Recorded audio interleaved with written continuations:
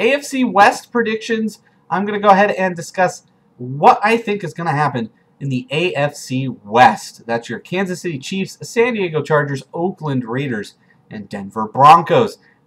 This is completely unresearched, unplanned, actually coming up with this right as I'm talking right now. So take that for what you will. I think the San Diego Chargers are the clear-cut favorite to take this division, not because of their coach. I think their coach is terrible.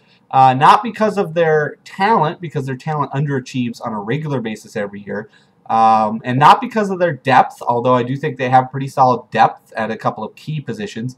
Antonio Gates, technically this guy's going to be banged up for the rest of his career with plantar fasciitis, so I just don't know how I feel about Gates at tight end. Phillip Rivers is phenomenal, but unless he's got a bunch of people really focused around him, I don't see how they put it together.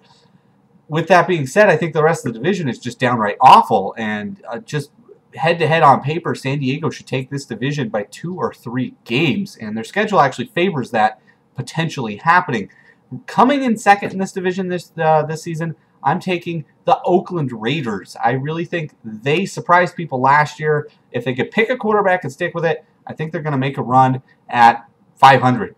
But as far as actually being a playoff contender, I think they would need too many things to go their way this season to make that happen. That being said, I do think they are a step ahead of the Denver Broncos. Now, Denver, I just don't understand this fascination with Tim Tebow.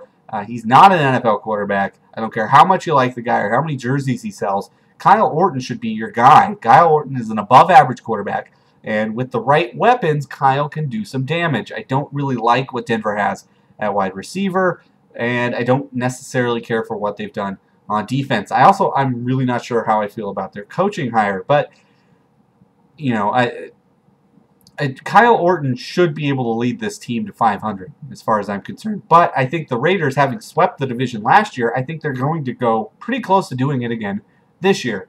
Then at the bottom of the division, I have your Kansas City Chiefs. They're downright awful. I don't know what happened last year, but that team sucks. They will probably come in dead last this year. I predict injuries across the board to pretty much every key player on that team. The Kansas City Chiefs probably have no hope. And really, Los Angeles should try to get them to move, as far as I'm concerned. I think they would be a great option to move out to L.A. To play at Farmers Field, which they're going to go ahead and build in Los Angeles and wait for a team to arrive. So that's my prediction in the AFC West. I'm going to go ahead and take the San Diego Chargers. Big surprise.